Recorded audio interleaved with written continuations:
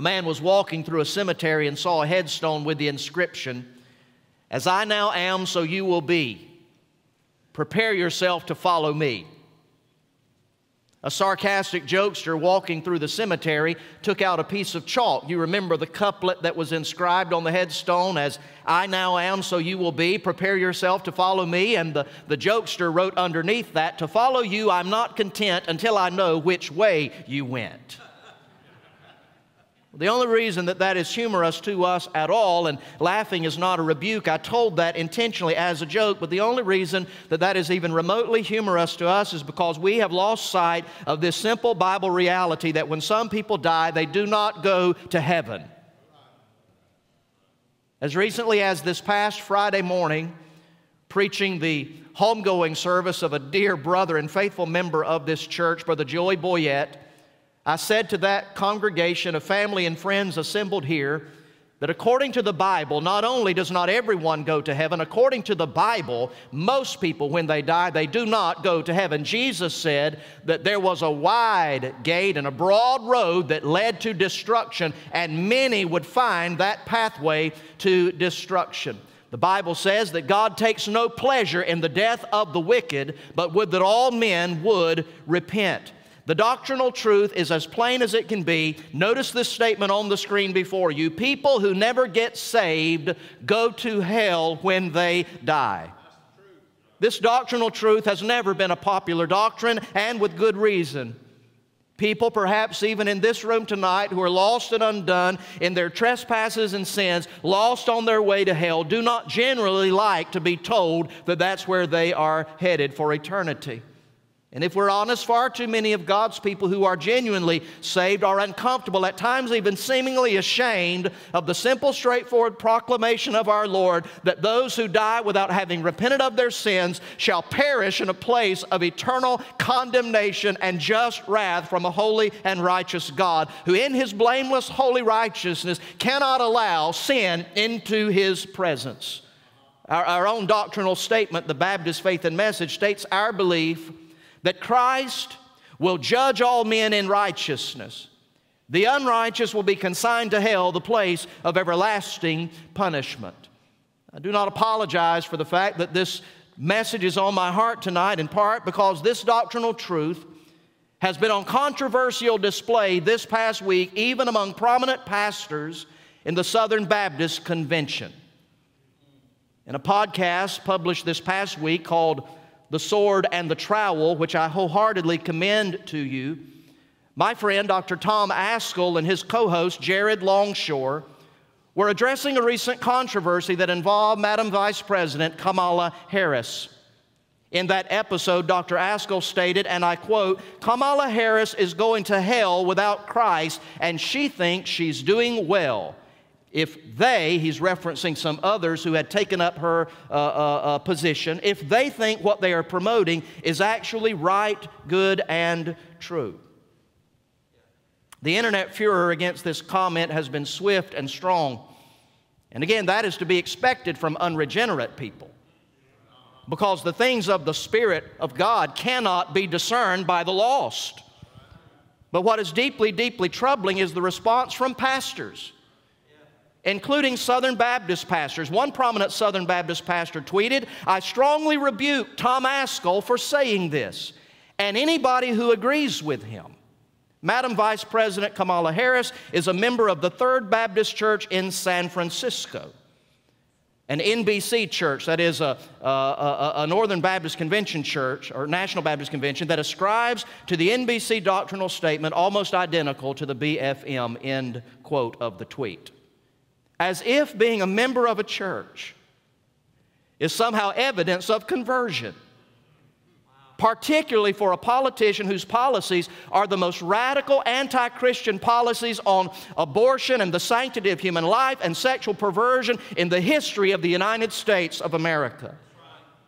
Frankly, that such a politician remains a member in good standing of an otherwise confessional church is a stark, sobering sign of the weakness of many churches in this country. Dr. Ascol responded in an online article writing, I'm quoting him, "I'm old enough to remember when such convictions were simply part and parcel of basic Christianity. But from the outcry that resulted from some Christian pastors, it is obvious that those days are gone.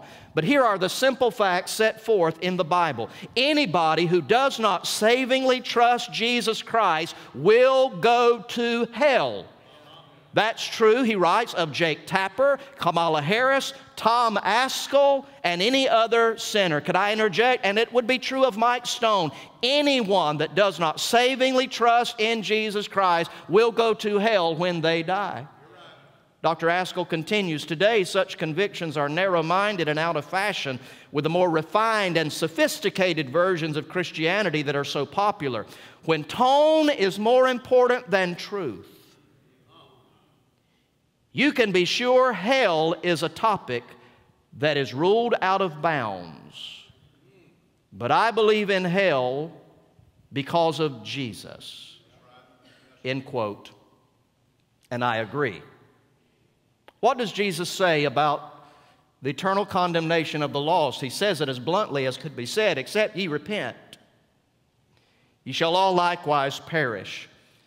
Now from this one verse, Luke 13 and verse 3, I just want to put three simple truths on your heart. Why is it true that people without Christ die and spend eternity in a place called hell?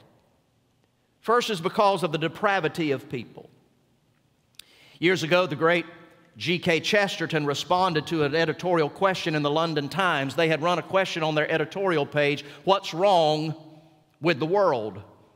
What's wrong with the world? And after a number of responses, Brother Chesterton answered, dear sirs, I am. G.K. Chesterton. You and I are what's wrong with the world because we are born into this world under the stain and the stamp of Adam's sin. We are born with a heart that is bent against God. We are born utterly depraved before God. I wanted you to consider tonight three things about that depravity and ask yourself, where do I fit into this particular doctrinal truth? First, depravity extends itself universally. When we find in this text tonight, Jesus was talking to a good church-going crowd. He was talking to moral, upright people. People that would have been good neighbors. In fact, they were so self-righteous that they had this idea that because some other people in their community had died in tragic construction accidents, they must have been worse sinners than were they. The implication and thought in that time was that if difficulty came into your life, it must be because you're not right with God, and because they died through these tragic, one a construction accident and one they were murdered at the altar. That we find Pilate did that. We find that in verse 1. And their thinking was, surely because they died these tragic deaths, they must be worse sinners. And when Jesus says, I tell you, nay, except ye repent, ye shall all likewise perish. What he's saying is, do you think that happened to them because they were worse sinners than other sinners? I'm telling you, they were not even worse sinners than you. We are all born into this world separated from God. Every father's child, every mother's baby. Romans 3:23 says, for we have all sinned and fallen short of the glory of God. Isaiah 53:6 declares that all we like sheep have gone astray, and each one of us has turned to our own wicked way. Paul affirms this truth in Romans 3, beginning in the 10th verse, and says, for there is none good. There is none that seeketh after God. There is none righteous, no, not one.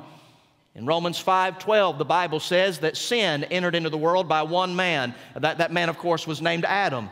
And death came in by way of sin. Paul is painting a picture of Adam and Eve through their sin, propping open the door, so to speak, through their sin. And when sin propped open the door of humanity, death came in and entered into the human race. Sin entered the world by one man, and death came in by way of sin. And now death has spread to all men, for all have sinned.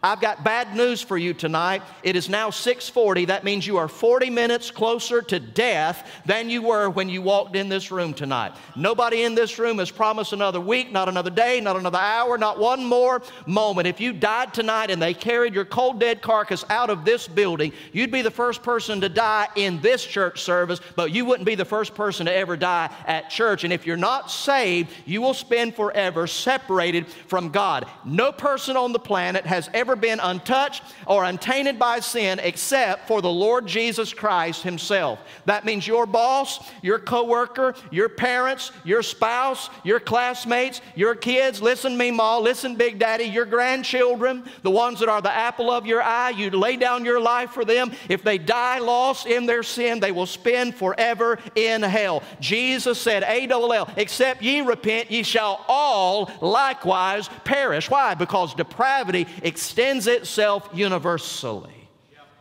Secondly, depravity exhibits itself naturally. The Master said, except ye repent.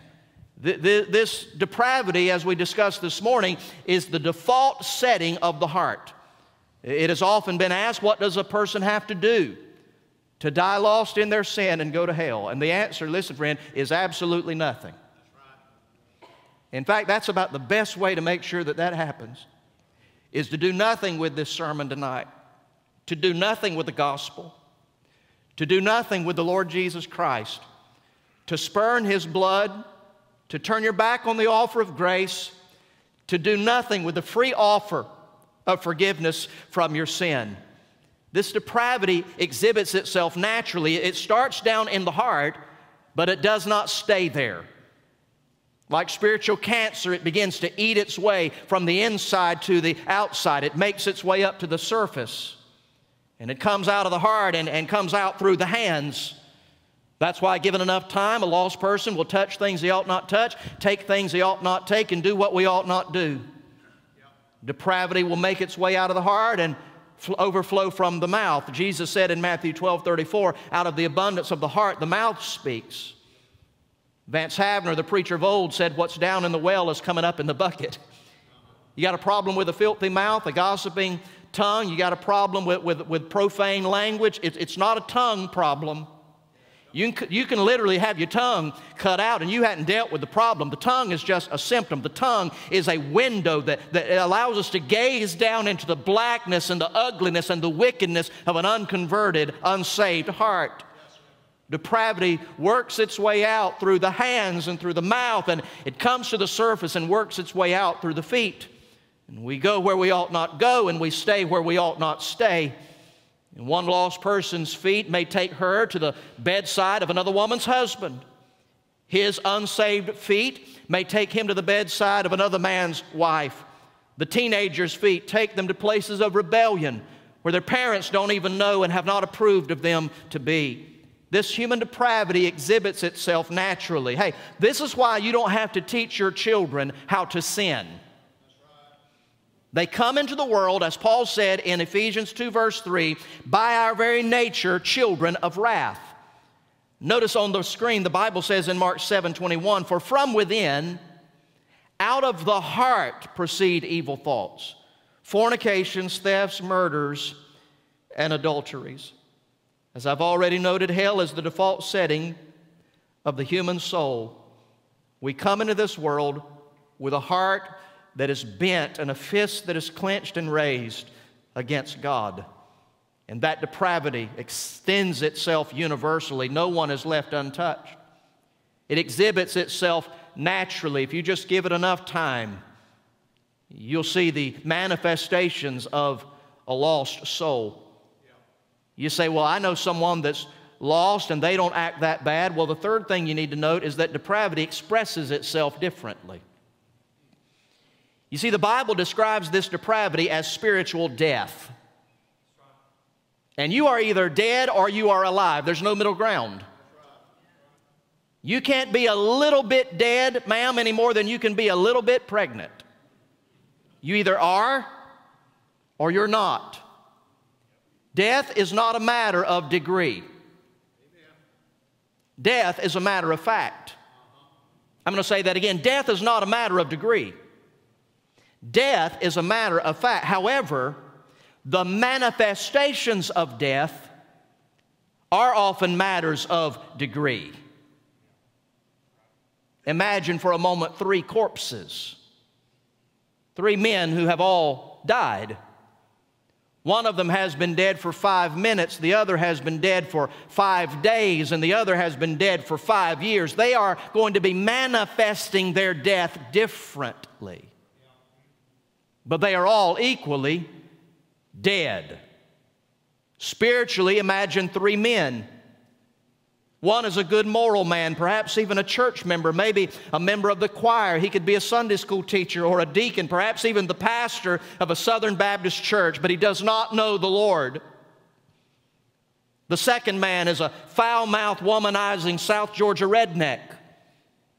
The third man is a serial-killing rapist. The third man has manifested his dead condition more so than the second man, who has manifested his dead condition more so than the first man, but they are all equally dead, all equally depraved, all equally doomed and destined for eternity without the Lord Jesus Christ, except they repent. This principle that death is not a matter of degree, but the manifestations of death are a matter of degree is perhaps not illustrated any better than to consider 3 people that Jesus Christ raised from the dead in His earthly ministry. Consider Jairus' daughter, the widow of Nain's son, and Lazarus. Jairus' daughter had been dead for a few moments. Mark 5 says that Jesus got there shortly after her death. In Luke 7, the widow of Nain's son was being carried out to the city cemetery. Perhaps he had been dead for a few hours. And according to John 11, Lazarus had been dead for 4 days. But they were all equally dead. The little girl's cheeks were still red and warm and rosy from the fever that had ultimately taken her life. The young man's body was cold, and the darkness of corruption perhaps had already begun to set in around the sockets of his eyes. Lazarus' body had already gone by way of the cankerworm and the maggot. You remember the sister said, "Don't move that stone out of the way. By now he's begun to rot. Behold, by now, Lord, he stinketh." But they were all equally dead. The little girl was in her bed. The young man was in his casket. Lazarus was in the tomb, but they were all equally dead.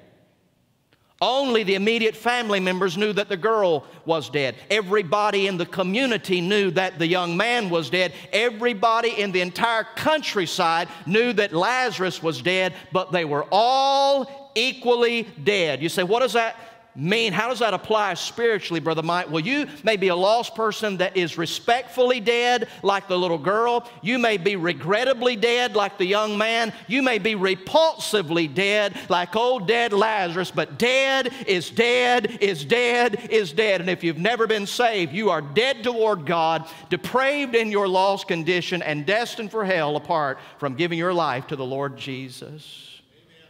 The depravity of people. The second main truth I want you to note with me is the reality of punishment. The reality of punishment. As plainly as I could say it tonight, you cannot be a follower of the Lord Jesus Christ and not believe that lost people go to hell. There's no such thing as a genuine Christian that does not believe that lost people go to hell. Jesus said more about hell and judgment than He did any other subject. In fact, you'll notice that there are at least 162 references to hell in the New Testament. 70 of them are spoken by the Lord Jesus Christ Himself. Nearly 1 out of 8 verses spoken by Jesus deals with the subject of hell. That's what Jesus is talking about when He said, "I tell you the truth, except you repent." Hey, Emmanuel Baptist Church member, have you repented of your sin? I know you walked the aisle, went through the new members class, maybe you were baptized. Have you repented of your sin and placed your faith in Jesus Christ? Jesus said, except you repent, you're going to perish. And that word perish speaks of eternal judgment and condemnation in hell. 3 simple aspects of this truth I want you to note with me. Hell, first of all, is a literal place. Hell is the place where lost souls go to await final judgment. In fact, you could consider that hell is sort of like the county jail. It's the holding place while the condemned criminal waits on his final sentence in the lake of fire. Hell is a place where lost souls go to await final judgment. Jesus speaks of this place in the Olivet Discourse, which was a prophetic sermon that the Lord preached right before His death. Matthew 25, verse 41, the Savior said, "Depart from me." This is what He's going to say to those that are lost. "Depart from me, you cursed ones." I'm talking about people that were good neighbors, honest, moral friends, folks that wouldn't lie to you, steal from you, sleep with your wife, run off with your husband, but they died lost in their sin, and Jesus said, "You are a cursed one. Depart from me into the eternal fire," look at this word, "prepared for the devil and his angels." That word prepared is an interesting word. You hear that word that originally appears in the Greek of the New Testament, you hear that word quoted all the time. Although it's usually not from Matthew 25:41, it's usually from John 14:3. You hear it a lot at funeral services and at the graveside, because Jesus said on the night before His death, "Let not your heart be troubled. You believe in God, believe also in me. In my Father's house are many mansions, and if it were not so, I would have told you so. And I'm going to prepare a place for you. And if I go and prepare a place for you, I will indeed come again and receive you unto myself, that where I am, there you may be also." Look right here. The same word that the Master used to describe the preparation that had been made for the glorious place called heaven. He uses the exact same word to describe a place that has been prepared for those who die in their sin. I contend with you tonight theologically that it was never the plan of God for lost people to spend forever in hell. That's not why hell was prepared. The Bible says hell was prepared for the devil and for his angels.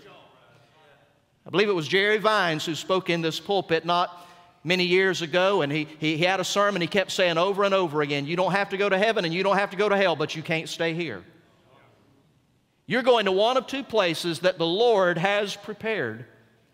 An awesome place called heaven, or an awful place called hell. You say, "Brother Mike, if hell is a literal place, where is it?" It's at the end of a life without Jesus.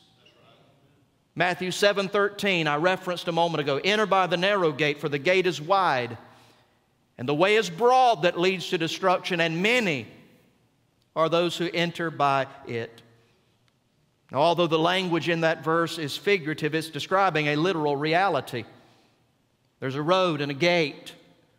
There's a pathway. There's a place that can be entered. Hell is a literal place. Consider also that hell is a loathsome place. Probably the strongest Greek word for hell in the New Testament is the word Gehenna. It's used 12 times in the New Testament, and 11 of the 12 come from the lips of our Lord. Gehenna was the garbage dump where fires and bodies would burn throughout the day. If you were a pauper and could not afford a funeral, they generally just added your remains to the city trash and carried you out to Gehenna. It was a place where there were worms and maggots, and the fire burned forever and forever. In Luke 16, the Bible says that the rich man lifted up his eyes in hell and was tormented by the flames. 5 times Jesus Christ said that hell was a place where there would be weeping and gnashing of teeth. Now, if you were to ask me, "Pastor, what exactly makes hell so loathsome?" I don't know everything about hell, but I know enough about it to know that I don't want to go there. It's something like a garbage dump. It's something like a place where burning trash and dead bodies are consumed by the flicker of the flames. It's something like fire. It's something like torment. It's something like a place where the worm and the maggot does not die. It's something like a place where there's never-ending weeping and never-ending gnashing of teeth. That doesn't sound like any place that I want to go. Many of us would love to have lakefront property. You don't want to be anywhere near the lake of fire. Hell is a literal place and a loathsome place. Also, hell is a lasting place. False teachers and Christian cults teach that hell and judgment are temporal passing realities. Some groups teach what is called soul annihilation. That is, you live and then you just die. One group teaches that spirits in hell will teach those in hell the gospel. They can repent and be resurrected to a higher degree of glory. That is, that you can in some manner or way be saved while you are in hell. But my question briefly is, what did the Lord Jesus say about the eternality of hell? He said quite a bit. In fact, our Lord said a lot about hell, and He used words and phrases like these you note on the screen. He called it fire. Notice how many of these phrases have the connotation and the meaning of something that never ends. Fire, everlasting fire, eternal damnation, hellfire, damnation, damnation of hell, resurrection of damnation, furnace of fire, fire that is never quenched, torment, a place where their worm never dies, outer darkness and everlasting punishment. The other Bible writers pick up on this doctrinal truth. Jude 6 describes punishment as everlasting chains. Hebrews 6:2 mentions eternal judgment. Jude 7 describes eternal fire. 2 Peter 2:17 says darkness it is reserved forever and forever. Jude 13 speaks of a blackness that goes on forever and forever. And Revelation 14 speaks of a torment that goes on day and night forever and forever. The truth of the Bible is simple and clear. People who go to hell spend all of eternity in physical, emotional, and spiritual torment. You remember in Luke chapter 16, the rich man died and the beggar Lazarus also died, and the rich man opened up his eyes in torment, and Lazarus was carried by the angels into Abraham's bosom. And the rich man called out for some mercy. By the way, God is a God of mercy. He's a God of grace, and if you want mercy, you can have it. If you want grace, you can have it. If you want love, you can have it. Hey, friend, if you want compassion from God, you can have it. You want forgiveness of your sin, you can have it. You want escape from hell, you can have it. But you've got to have it while you're alive and breathing in this world. And he asked for some mercy. And Abraham said, you remember in your life you got good things, and Lazarus got bad things, and there's a great gulf that is fixed between us. And he said, people who are where you are can never come over here to heaven. And people that are where Lazarus is and what we would call heaven, they can never be in any danger of going down to where you are. That is, when you breathe your last and Lazarus breathed his last, your eternal destiny was forever fixed and settled, and there will be absolutely no change about it. And that old man in hell began to cry out, if that's true, would you please send someone to my Father's house? For I've got 5 brothers, and I don't want them to have to come here and suffer the way that I'm suffering. And that's one of the reasons why I'm preaching this message tonight, because the Bible teaches about the reality of hell, and people who die without being saved spend forever separated from God. And I've come tonight to tell you that you don't have to go to heaven, you don't have to go to hell, but you can't stay here. You can go to heaven by receiving Jesus Christ as your Savior and Lord. In this one little verse tonight, we read about the depravity of people, the reality of punishment, and finally and gloriously, the possibility of pardon. There's a very powerful word that we find here in this text. I don't know if you noticed it or not.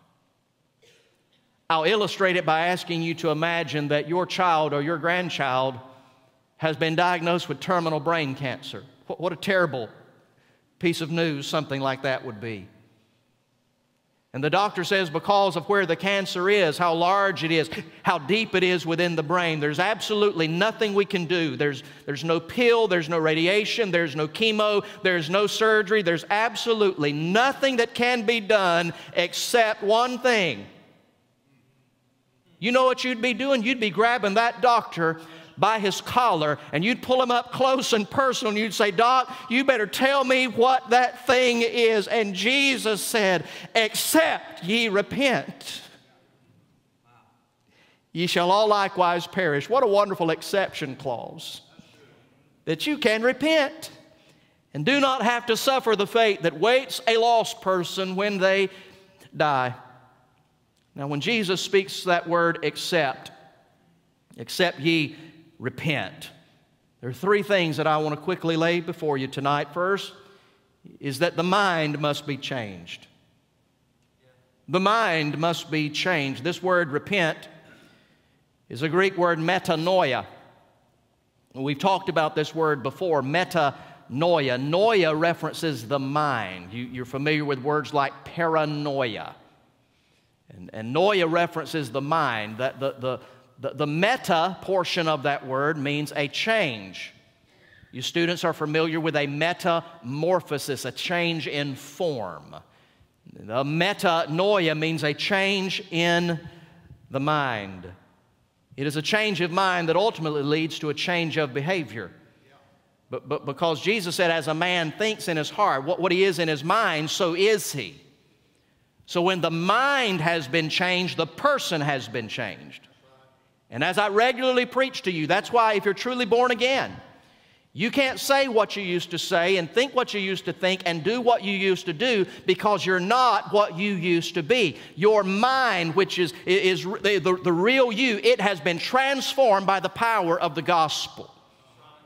Now, the verb tense that I have used here is vitally important. It's not that you make a decision tonight that you change your mind. It's that your mind is changed by the power of Almighty God.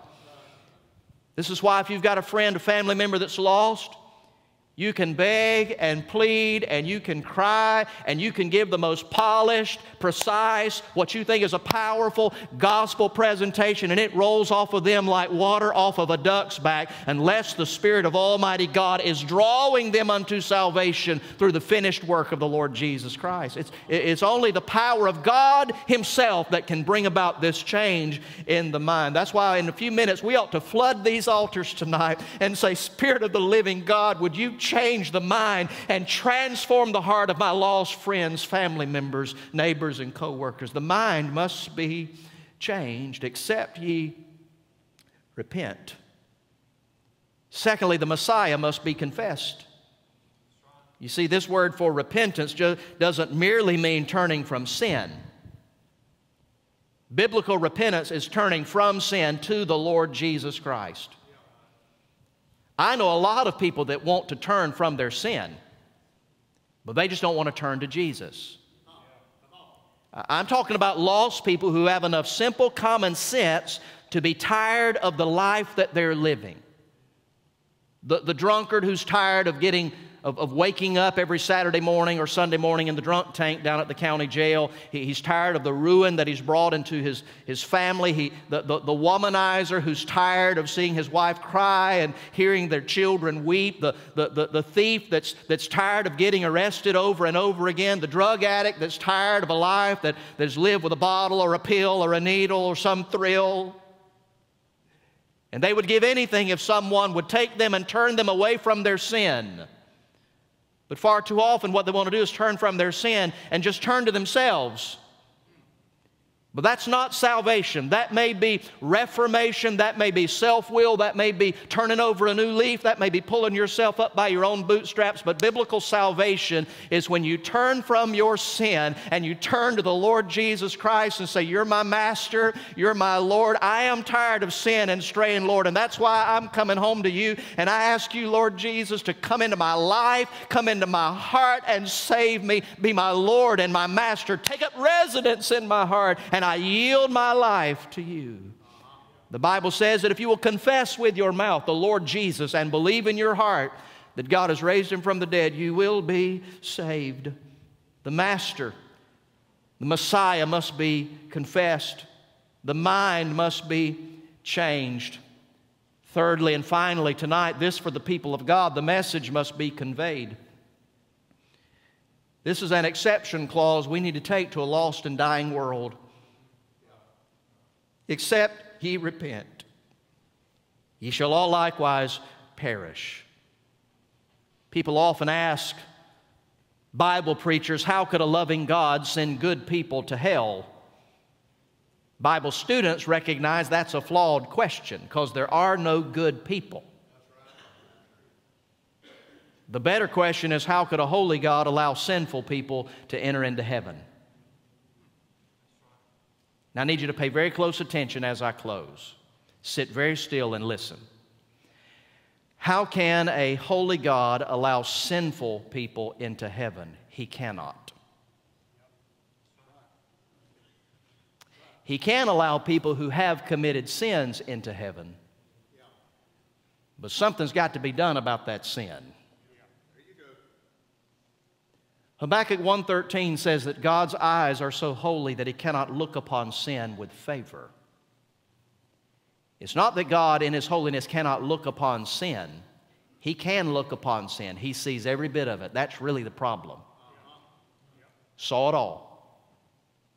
Knows about all of it. And there's not a person in this room tonight that would want our private moments, our private thoughts, and our unseen actions played out on the video screen tonight. I'd be the first one to crawl out under the crack underneath that back door. But God in His holiness cannot look upon sin with favor. When God sees sin, He's got to do something about it. And the only way that you can get into heaven is you've got to ask God to forgive you of your sin. But God doesn't overlook your sin. Here's how you get saved.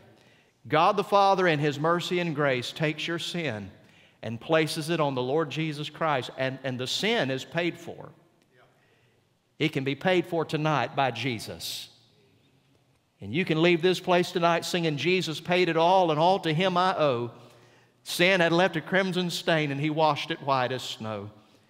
That's the message that this congregation needs to go out and communicate and convey to a lost world in their sin, that you can be forgiven. You can be saved. You can be reconciled to God, but unless you repent, you're going to perish.